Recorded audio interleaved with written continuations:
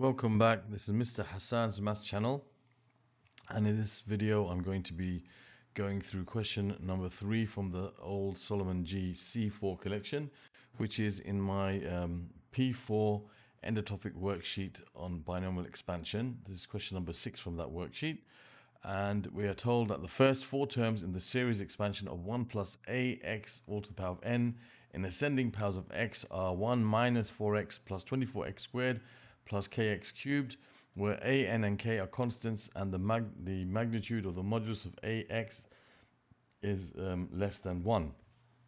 So we've got to find the values of a and n. So when we get to P4, we no longer are dealing with positive integer powers. We're dealing with negative and or fractional powers, in which case we are not able to use the NCR button on our calculators.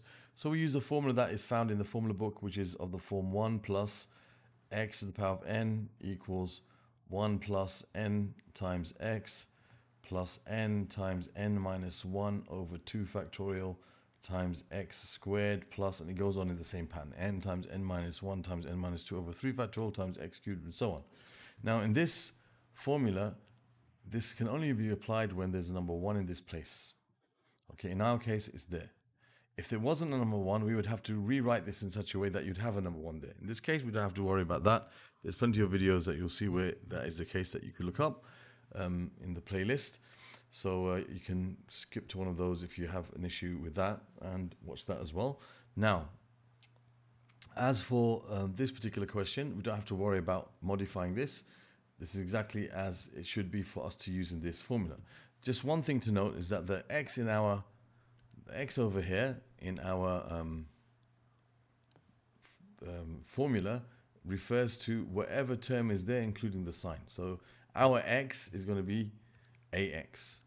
Okay, so our x is basically ax in our expansion. All right, so what we can do is we can see that the first term is 1. That going to be quite obvious. That won't help us. But the second term, the x term, is negative 4x. So the next term is going to be, the x term is going to be given by negative 4. Okay, and that's going to be equal to n times x. Now n is the power, which we don't know, but x is ax. So it's n times ax. So if we consider the x coefficient, okay, it's going to be, as we say negative 4x. So negative 4 is going to be equal to n times ax. Okay, if I write out the expansion, let me write it out a few terms and then it'll become clearer. So if I write out the expansion for 1 plus ax to the power of n, according to this pattern, you'll have 1 plus n times ax plus n times n minus 1 over 2 factorial, which means 2 times 1 times ax all squared, plus, and because I got the x cubed term, I'll write the x cubed one as well, n times n minus 1 times n minus 2 over 3 factorial, which means 3 times 2 times 1, ax cubed.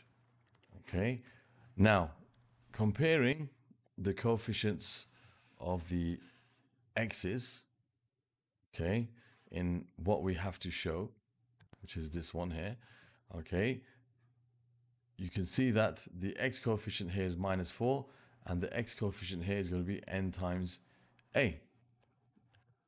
Okay, so in fact, if we just simplify this a little bit just to make it clearer, this will be a times nx,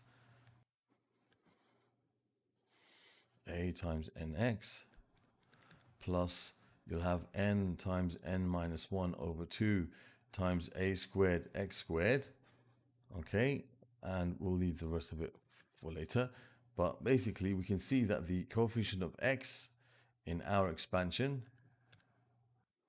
okay, if I just highlight it, the coefficient of x in our expansion has to be the same as that. So an basically has to be the same as minus 4. So a times n is equal to negative 4. That's comparing the x coefficients. Okay, we can also compare the x squared coefficients. If I see here, the x squared coefficient is going to be 24, positive 24. And here the x squared coefficient is going to be all of this. That's the x squared coefficient. So we can see the x squared coefficient is going to be n times n minus 1 over 2 a squared, and that has to equal 24. So I can use some sort of substitution now to try to find the value of a and n. I have two equations, okay, with, two unknowns.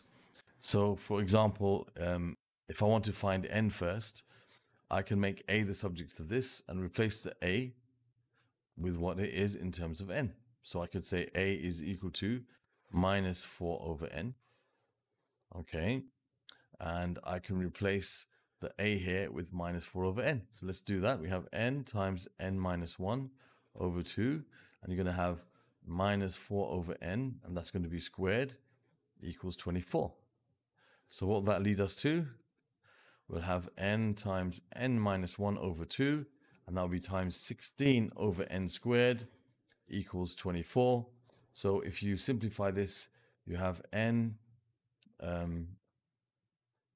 times n minus 1, okay, equals, and you can say that's going to cancel with that, give you 8 is equal to 24 n squared. Here you'll have 8n. You have 8n times n minus 1 equals 24n squared. And if you simplify this, you have 8n squared minus 8n equals 24n squared. You can bring the n squareds together. So you have 24n squared minus 8n squared equals negative an. Okay, and we can simplify this. Let me just get rid of this stuff here.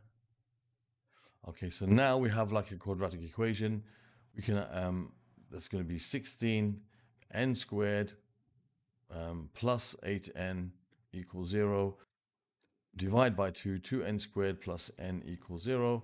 So we have n times 2n plus 1 equals 0. So either n is 0 or n is negative a half. Now we know that n can't be 0. Okay, a and are constants, and we know that, of course, if n is 0, then it'll be, this whole thing won't equal anything except for 1, right? So n can't be 0, so n is negative a half. All right, and therefore we can find what a is. Now we know that an equals negative 4, so we know a times n equals negative 4.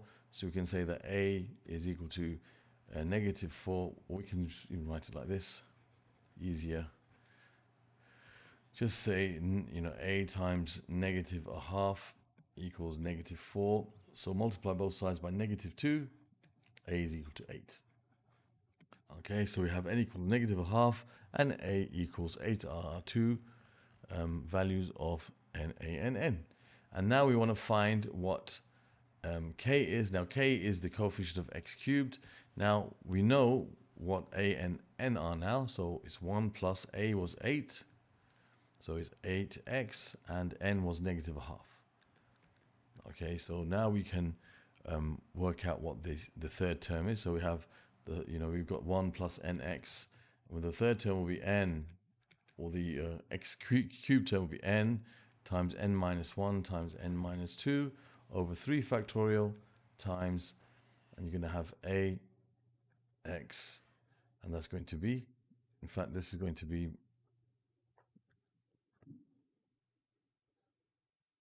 this is going to be here.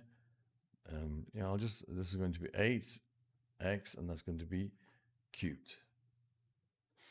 Okay, so now,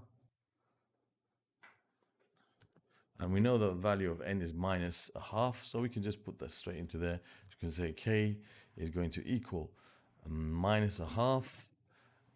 Minus a half minus 1 is minus 3 over 2. Minus 3 over 2 minus 1 is minus 5 over 2 over 3 factorial, which means 3 times 2 times 1. And then you're going to have your 8 cubed. And of course, you're going to have your x cubed as well. But I'm just looking at the k, the k coefficient. So I'm going to leave out the x cubed part, just looking at what the value of k would be. And that's going to give us the value of k. So when we simplify this, that 3 will cancel with that 3 over there. So you're left with minus, so negative times negative, negative 5 over, that's going to be 16, because you're going to have 2 times 2 times 2 times 2, and then you're going to have multiplied by 512, 8 cubed. Okay, so 512, is that right? Just make sure. 8 cubed. Yeah, so 512 times 5 and divided by 16, that gives us 160. So therefore k is equal to negative 160. Okay, so we just worked out the x cubed coefficient once we found the value of a and n, and just put it into the formula for this term over there. Minus a half times minus 3 over 2 times minus 5 over 2 over 3 times 2 times 8x all cubed. Okay, so we've answered question, pretty straightforward question actually. One of the students asked me to answer this, so I did so. I hope that was clear. Other questions from this particular Solomon paper will be found in the playlist over here. Other questions from this end of topic worksheet on binomial expansion, I'll put in the playlist, the link will linked over here. And other questions from binomial expansion from P4 in general will be in the playlist that you can find in this section. And you can subscribe to my channel by clicking on this link. Thank you for watching. See you soon.